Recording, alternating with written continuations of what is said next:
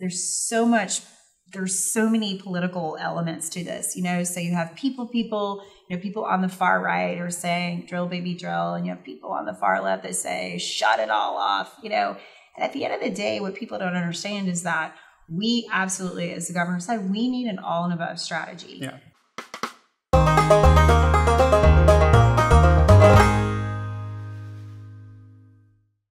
Hey y'all, welcome to the Texas Forward podcast. This conversation was from the beginning of March when we had the opportunity to join Katie Mehnert, CEO of Ally Energy at her fifth annual Workforce of the Future conference, as well as Forward Party co-chair Governor Todd Whitman. This is part 2 in our series. Along with serving as governor of New Jersey from 1994 to 2001, Governor Whitman was also the head of the EPA during the Bush administration. Katie was ambassador to the United States Department of Energy during the Trump administration, to the National Petroleum Council by the Biden administration, has testified before Congress on the clean energy workforce of the future. She is globally recognized as an author and a speaker. Both Governor Whitman and Katie are deeply knowledgeable about the energy sector and share their insights on current and future job opportunities in clean tech, how the U.S. can overcome competition from China to lead the world in green energy, and how the recent legislation in the Inflation Reduction Act and Infrastructure Bill will impact the American economy. Because we are a bit of a traveling podcast, and this was filmed after lunch, you can hear a bit of background noise, but it shouldn't be too distracting. It's just the wonderful staff at the convention center cleaning up. And with that, we hope you enjoy, and don't forget to like and subscribe.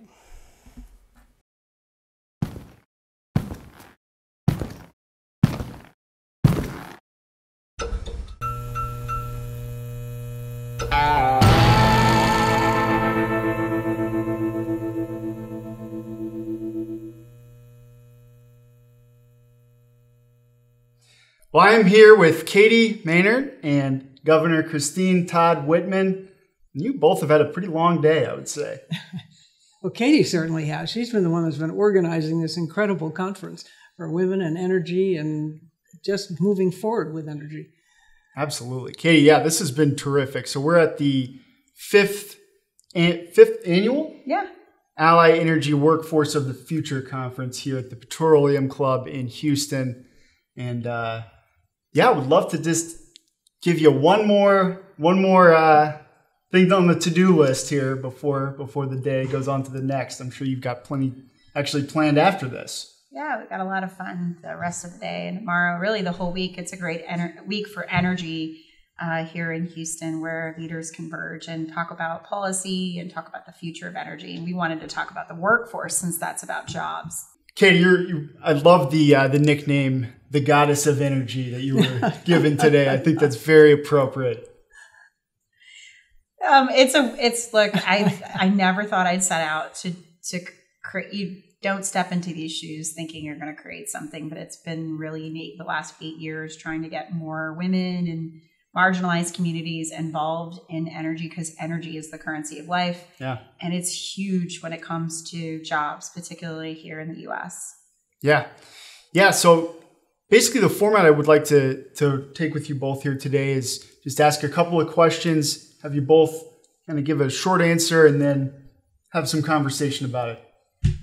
So on that subject, jobs obviously is the main theme of the conference. And we'll start with you, Katie. What clean tech do you think holds the biggest promise in job creation? And on the flip side, Texas being the biggest oil and gas producer in the country, what can be done at a federal level as we transition away from oil and gas more towards those new clean tech? Yeah. So first and foremost, I think an adjacent industry to oil and gas, it's a natural fit, is hydrogen. You hear a lot of talk about hydrogen, the infrastructure that exists already here in Houston, Texas, and across the state, I think is going to be big. But I also am a big proponent of wind and solar. Wind and solar are huge. We have big installments and projects across the state of Texas. Actually, in the last presidential election, I made sure that I told everyone that, Texas is not just about oil and gas. Texas is about other technologies. And it's exciting because here in Houston, we are really doing a lot. The mayor of Houston, Mayor Turner, has done a lot to bring industry, government, and academia together to really think about what does the future look like for energy. But there's been a lot of talk and a lot of investment on hydrogen hub projects, as well as wind and solar. Excellent. Governor? Well, I mean, Katie's the expert here on what is happening here in Texas, but it's happening across the country. And I'm also one that thinks that there are a lot of job opportunities that could be had in the small modular nuclear reactor sector as well, as a transition to the point where we get to be able to rely on the wind and solar and hydro and any other. Well, I don't think hydropower is going to be part of the future, given the problems with climate change and water. And we just don't have the water to produce the power anymore. We can't be relying on that, I don't believe. But hydrogen is certainly there. Fusion now is finally, they're holding that power for a little longer. It's no longer 25 years in the future. It may be 10 years in the future.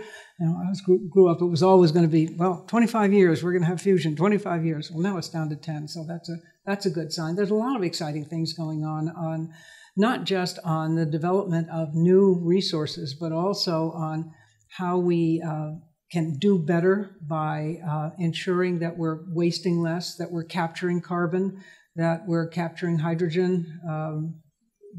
It's the kind of thing that offers the potential for thousands of new jobs in each one of these, whether it is bringing home here the production, for instance, on nuclear. The rest of the world is building nuclear. We're never going to build another big nuclear reactor in this country, but the rest of the world is. Well, we could be producing stuff for them. If we're not going to do it, that's fine, but we could be creating jobs here for others. But I want the jobs to be here. Yeah. If the product ends up going overseas, so be it.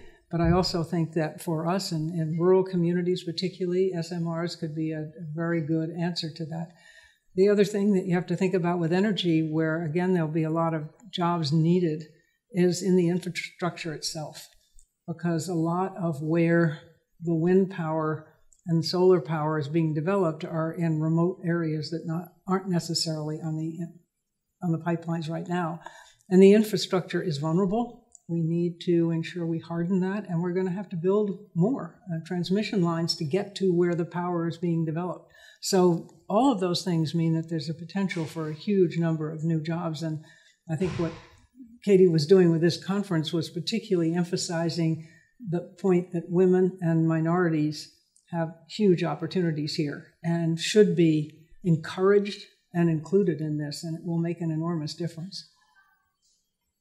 Yeah, no, the only thing I would add to what the governor said is it's an exciting time. There's a lot of capital coming from the private markets, from the public markets, and obviously from the federal government. I was really excited that Joe Biden reestablished the Paris Accord when he came into office. I think that was a very smart move. I don't always agree with what the president has done around energy, but I think that we've reestablished ourselves as a leader in energy with this bipartisan infrastructure law as well as the IRA.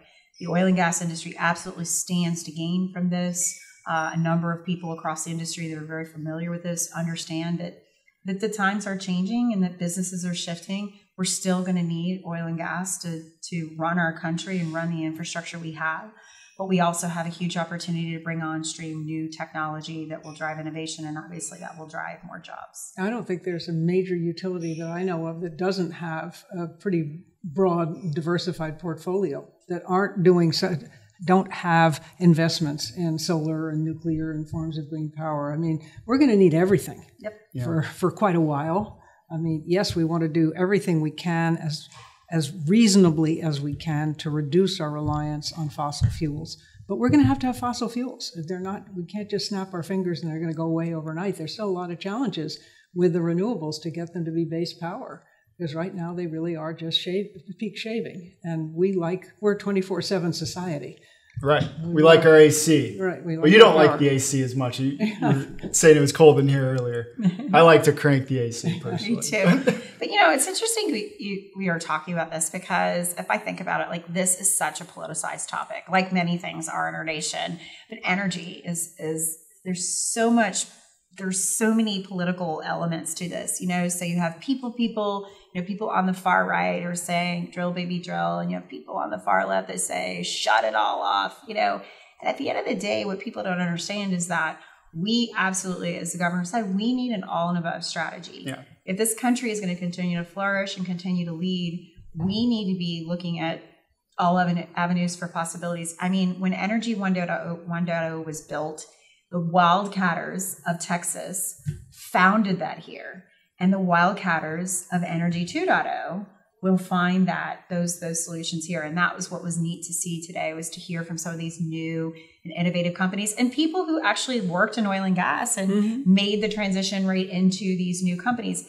And it doesn't mean that we're going to, push things away. It means that there's huge opportunities for both kinds of companies. I think we heard that it's going to take an ecosystem of people. It's going to take lots of partnership. And I think that's what I love about Forward, is that we're not looking at polar opposites. We're looking at how do we drive some sensible solutions forward. Yeah, it seems like such an opportunity for Forward. I think and you guys could speak to this as well. I feel like the right has somewhat come to the table a little more in acknowledging that climate change exists. At least they're saying it exists. They're not sort of. Well, yeah, it's sort of, right. It's very hard to deny that Mother Nature's just not really happy with us right now and is letting us know it, because we've seen what's happened across this country, is still happening with weather changes, which are climate related. I mean, yes, they are the immediate weather issues, but they're part of a long-term trend that we're seeing, and people are starting to recognize that. It's costing us billions and billions of dollars to recover from these storms. Yeah. Each one of them is over $1 billion in recovery, and some of them far more than that. So there's a real hit to our bottom line, as it were. We need to take these things seriously, and that's why we have to stop politicizing every issue that we have in front of us. We have to start thinking about the policy. And I'm convinced you get people in the room who disagree on a topic, but you sit them down and say, do you think this is a problem? And if they say yes, then they're willing to engage in a discussion of how do you solve it? And that's what we're trying to do with Forward, is create that space where people can come. Forward Party will allow people to come together to do that and be responsive to the local issues, what matters here. Because the way Texas approaches energy and where its reliance on energy is going to be different than what it is in Maine. Yeah.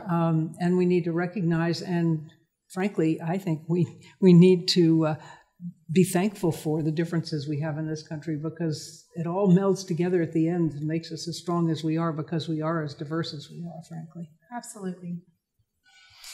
You talked a little bit, both of you talked a little bit about the need from a budgetary standpoint, and just it's bigger than just the political divisions when it comes to energy, right? Mm-hmm. And one thing that I've heard constantly is that this is a big problem for us internationally. And Katie, you touched on this today right out of the gate, which was, if we're not doing it, China would love to be the leader in renewable energy, clean technology. They see that opportunity. Do you think China is outpacing us right now? And if so, how do we catch up? Well, so the way I look at this is, there's kind of two ways I look at this. The first thing is this is the greatest country. I also believe, though, that we are that this country cannot be too proud. We need to realize that there are other nations, and that nations rise and fall.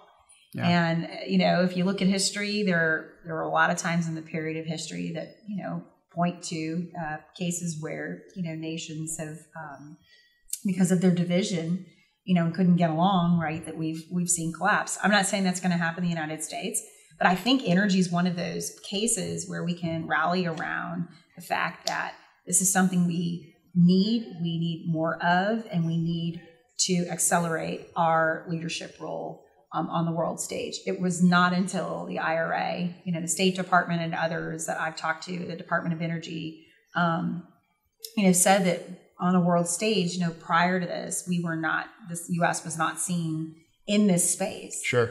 And my belief on China is that the Chinese want to outpace us on everything.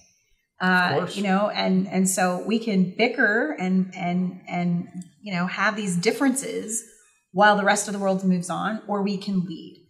And I truly believe that, like I said, the oil and gas companies, the workforce that has been here to develop energy can absolutely develop the energy of the future. And the renewables industry has told me multiple times, we don't have enough people, right? So we're going to have to do something. In fact, if we're going to do anything, we've now got a war for talent and innovation outside of energy. So we're going to have to get more people from the outside. I actually wholeheartedly believe that we're going to have to look at immigration because we don't have enough talent in this country, right? And so in order to get those dollars, in order to get that investment back here in the U.S., it's a completely different paradigm shift. I will say the second thing is that China is the number one emitter. Okay. Yeah. It actually has, the largest the footprint of all the countries, and it has the most. They have the most to gain if they were to convert from coal plants to new energy plants. So I think that what we're going to see will be interesting to see kind of the race on clean energy. But I have to believe, I lived in this country. I was born in this country. I was, born to be proud, of the things that we've done here. But we absolutely have competition from the outside, and we should definitely take that as a sign that we need to pick up the pace here in the U.S. Definitely. And I would say no country is more entrepreneurial or more efficient and productive than this country when we put our minds to it. But as Katie said, we've got to make up our minds that this is a serious issue. We can do this. We can do this better than anybody if we really put our minds to it. Absolutely. But that means it's going to take government support at all levels, because the transition isn't going to be easy. And there are a lot of people who, you're not going to take a 45-year-old coal miner and turn him into a high-tech person. It's just not going to happen.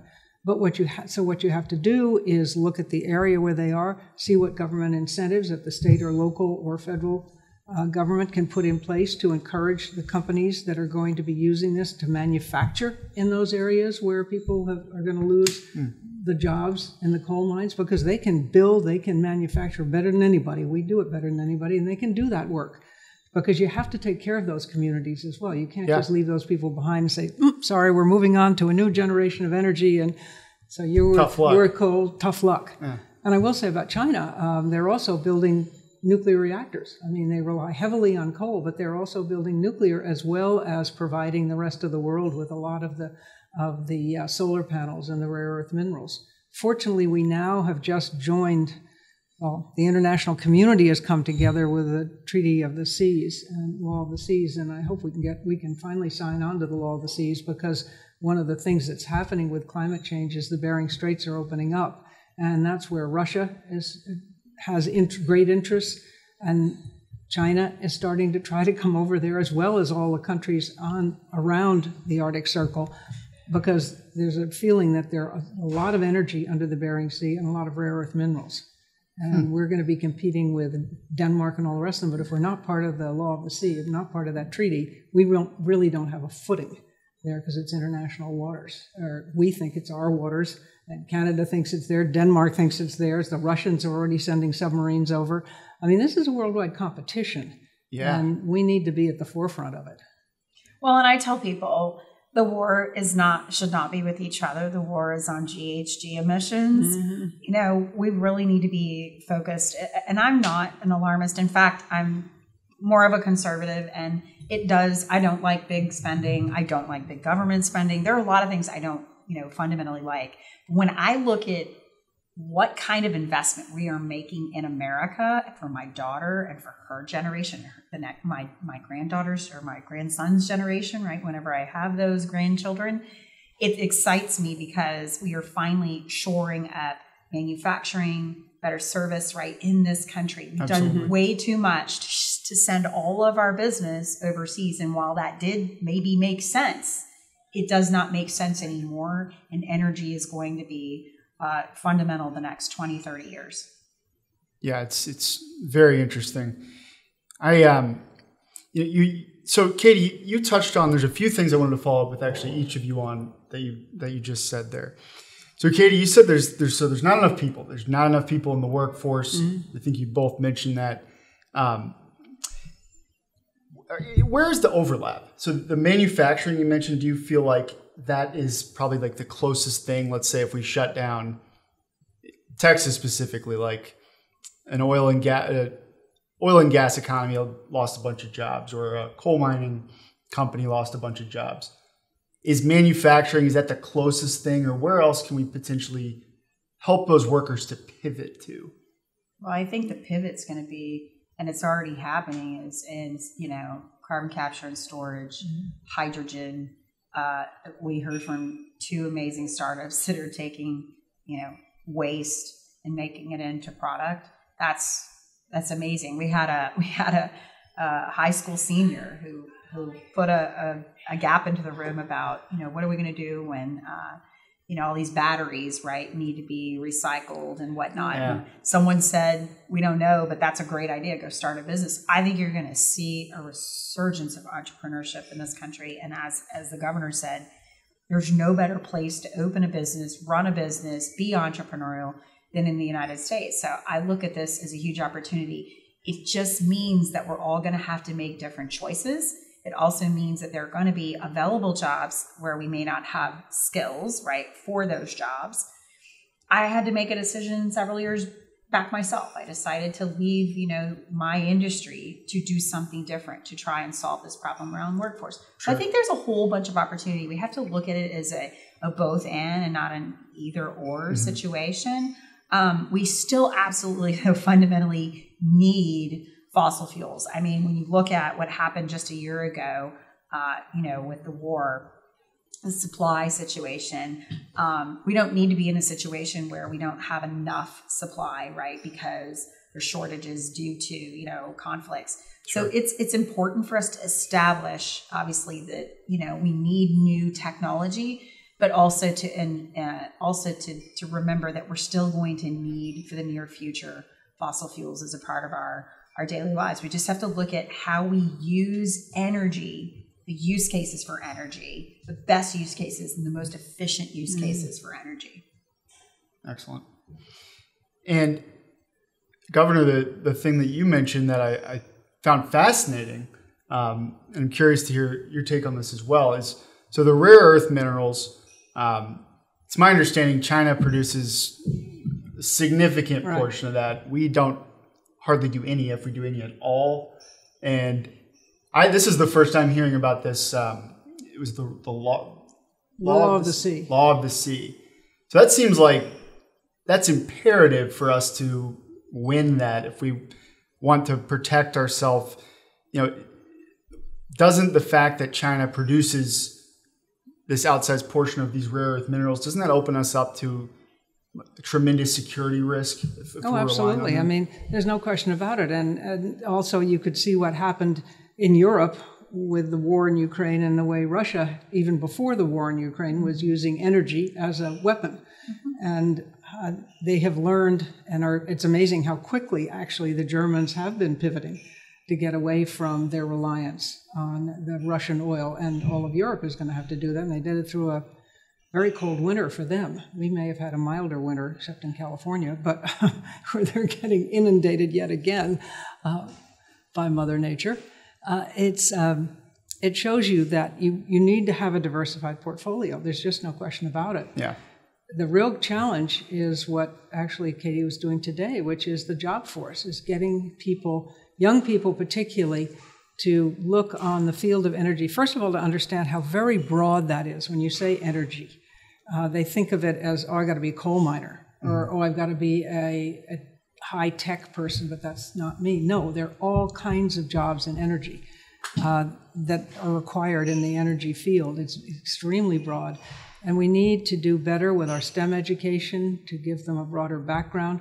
But they need to know how to communicate. They need to know how to be able to express their ideas if they want to be an entrepreneur, how to express their ideas for the new companies that they want to create, because the ideas that we heard today that I think we're all hearing almost every day, it's exciting right now, all the new things that are coming forward, the ideas people have for capturing emissions and for ensuring that we are doing the very best we can and that we are doing recycling. There's a company in New Jersey called TerraCycle that started by a Princeton student who, now why you ever got to this place in the first place, I don't know, but decided that worm poop would make a very good fertilizer.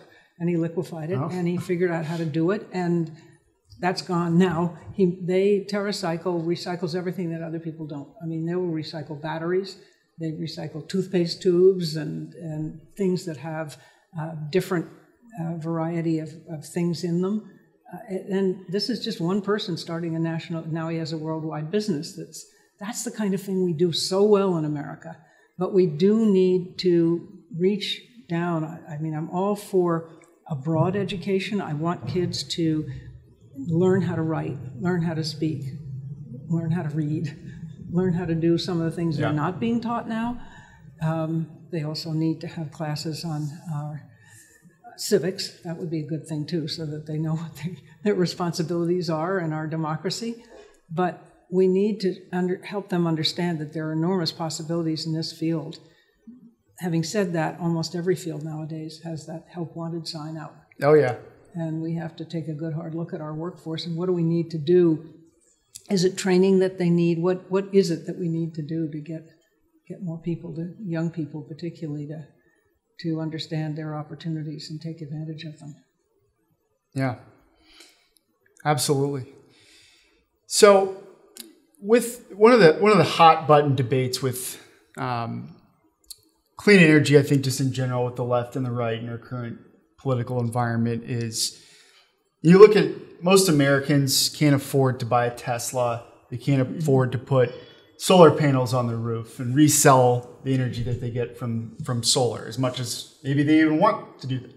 I would love to put solar panels on my roof. They're expensive, you know? So emissions goals, those are all well and good, but how can we, from a policy standpoint, what policies can we enact, and maybe have we enacted or are we enacting that can make clean tech more affordable, as opposed to just giving Americans who are already financially strapped another, expense? Well, the governments, a lot of governments now, state governments particularly, are offering programs to help people be able to put solar panels on their roofs and things. Also, to the extent that they're investing in alternate technologies, that will help diversify and help reduce some costs. I think they're very, very focused on that. Obviously, we have programs, certainly we rely on it fairly heavily in the Northeast, programs to help people during the winter with when they can't afford their energy costs, to help them with their energy costs. You don't want people freezing in their homes or their apartments. So there are a lot of programs already out there to help people with that, and we need to keep a good weather eye on it to make sure that we're doing what we need to do. But I would love to have the private sector doing even more, because I too, like Katie, don't want government in everything. And we need to be able to ensure that those of us in the private sector or the semi-public sector, are encouraging the kind of support that people require in order to be able to afford their electricity. You shouldn't be having to make the decision of, do I heat my home or do I pay for my drugs? That's just not an acceptable choice. Those aren't acceptable choices. And so we need to look at where we best spend the money that we have and do it the most efficient way possible. We're not always terribly good at that when they're big government programs. They tend to sometimes go a little awry, shall we say. But we can do better, and we need to do better. But we also need to understand there is a role for government, and it'll have to play that role. We just want to have it play that role as well as it possibly can. Yeah, one of the things I really like about what the Department of Energy is doing right now, and so it's interesting because under the Trump administration, I got a call during the pandemic, would you serve as an ambassador? And I said, what does that mean? Make sure that it's just not a title kind of thing. I want to do, right? Sure. And then not too long ago was asked to sit on the National Petroleum Council advising Secretary Granholm. And as I've really had a chance to get closer to government, because let me just tell you, I've had my head in the sand for at least the last 8 years. So the last 2 or 3 elections in my adult life, I don't want to vote. I was kind of done, spent. But the more I got closer to government and more interested in government and policy when I started in these roles, as serving the country in DOE. And what I actually love about what they're doing right now is they're hiring people who worked in energy or in industry to help dole out the money. So the people who are helping the government, right, make specific choices around commercial risk. That's great. Loans, right? These are not bureaucrats that are making these decisions, although everyone thinks that because you're in Washington, you're a bureaucrat. And there are a lot of bureaucrats in Washington. Let's get that right. Yeah. So it's actually gotten me excited because I've been talking to all of my friends who, are a little, later in life in terms of their careers. I'm like, run for office. Why don't you? Go run for railroad commission, even though in the state of Texas, we don't have railroads to commission. We have energy, right? Yeah, but they control land. That exactly. Railroad commission is about the most powerful thing here. Right. So what could we do to get more people who have practical knowledge, right, of the topic that we're talking about to get into government to help shape policy? I don't think that we can shape policy from the outside. I think right now, it's about the insider's game. Of course, Forward's trying to change that. I want to see more, obviously, I want to see more diversity in government, but I really want to see more commercial heads who can look at this from a business case perspective. Look, we got $500 billion that has been allocated and earmarked by Congress with this bipartisan infrastructure law and, the IRA.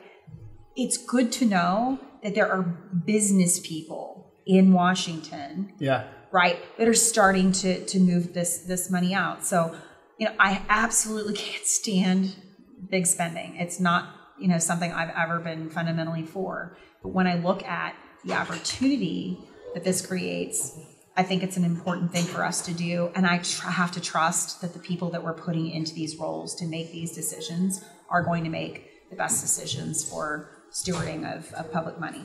So. That was something that we were always very careful of doing at EPA.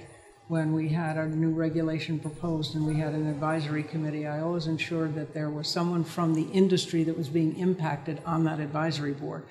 And a lot of the environmentalists weren't happy with that, but I said, nobody knows more about that industry on the ground than they do. They have a right to be heard.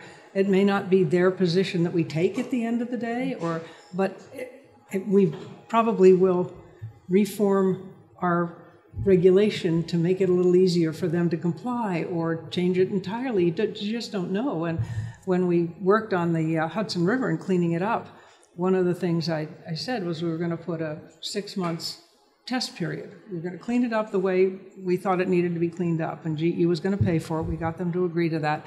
But in 6 months, we're going to take a look and see how it's working. And again, there was a lot of pushback. It was just a way to let the companies out from under it.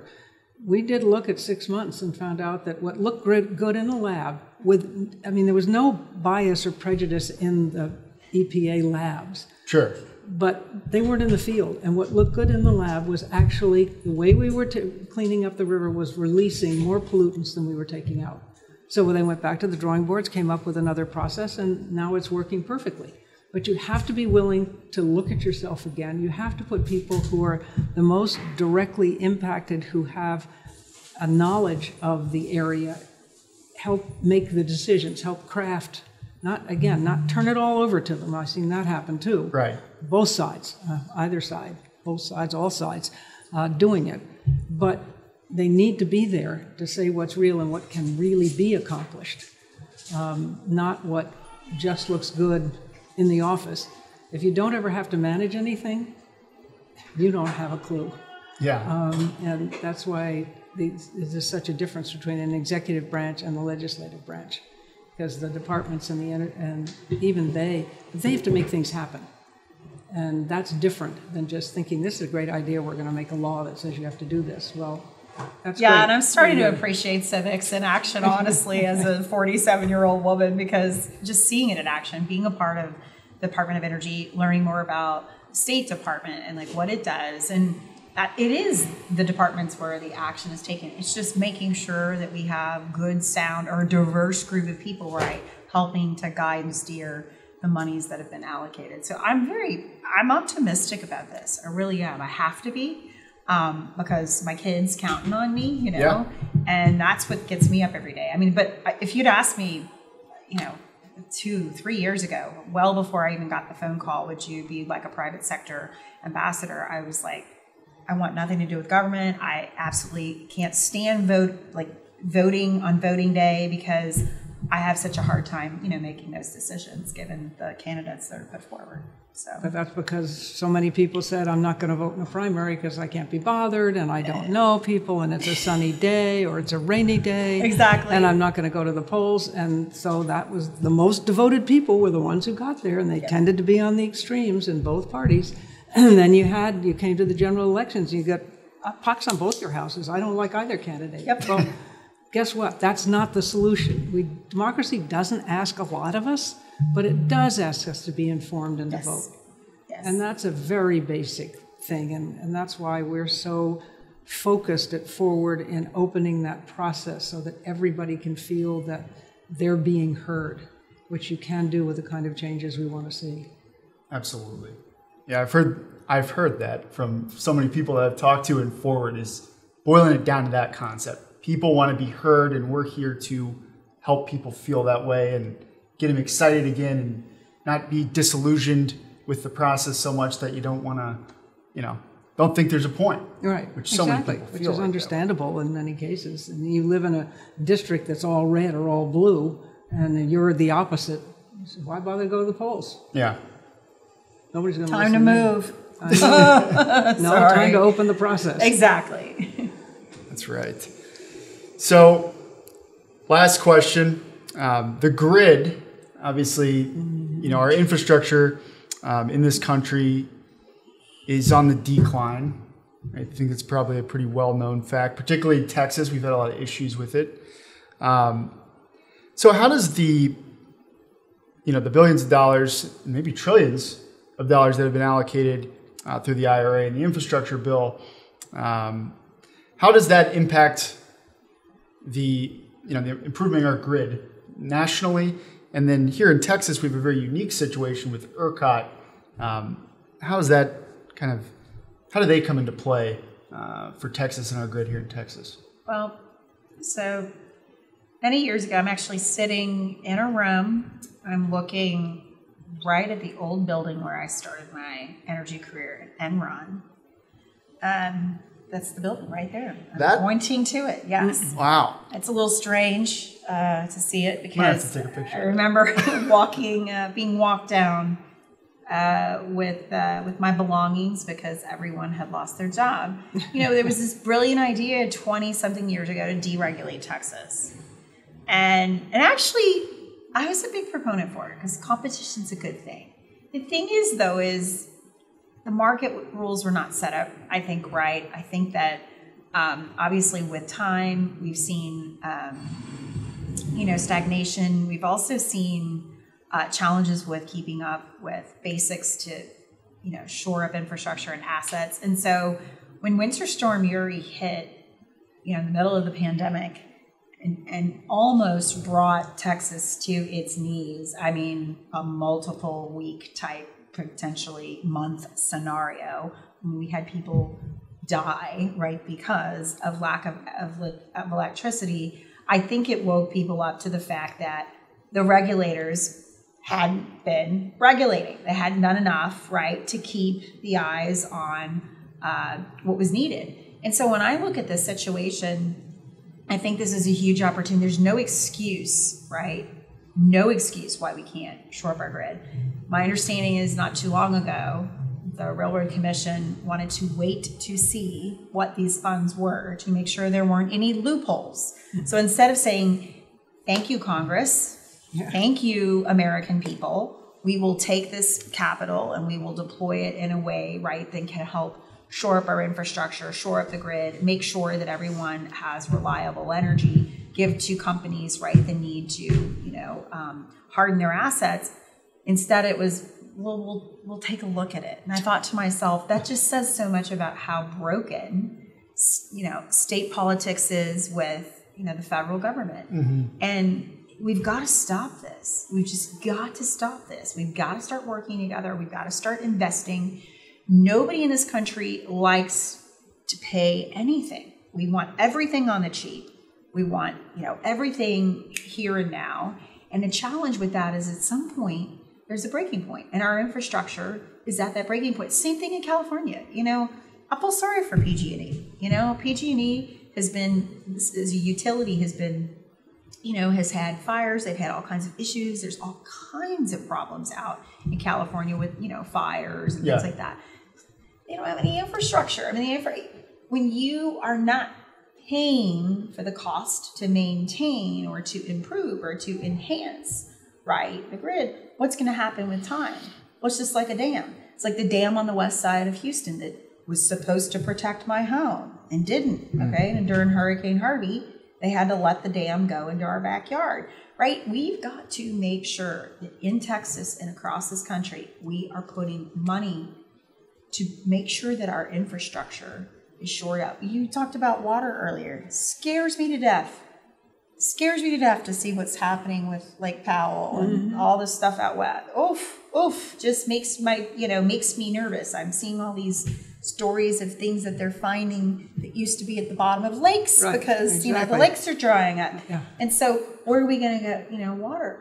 You start looking at what is happening, this net effect here. And I know you asked about the grid, and I'm going off on a different tangent, but you start looking at all these things, basics, system's going to break. Mm-hmm. And guess what? We in this room are lucky. We're pretty privileged, I think. I'm looking at all of us. But the people that have barely the basics or even half the basics, how are they going to be impacted, right, by infrastructure degradation? So I could talk about this all day long. We've got to do more, and we should be taking these funds from the federal government, and we should be stimulating private investment from the private sector to continue to make sure that we've got the right infrastructure in place for our citizens. And the point is the money's there. It is there. The money is there. It needs to be spent in the way that's necessary. And I haven't been following what your Railroad Commission has been doing, but you want to say... Not a lot. What?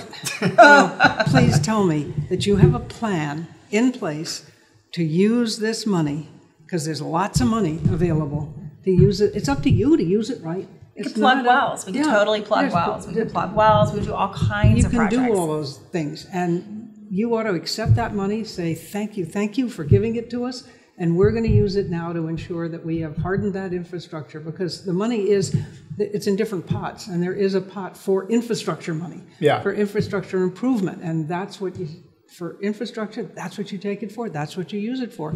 And hardening infrastructure should also mean, because what worries me about the grid so much is just that, is the power supply to the grid, not just the pipes and things themselves, but if there's an attack, you could take down 4 or 5 places where you have the major grids, and you could stop this country cold. Oh yeah, you could stop. It's terrifying. That's something that's really got to be hardened. After 9/11. We went after at EPA both the water and the oil and gas and the gas and chemical facilities.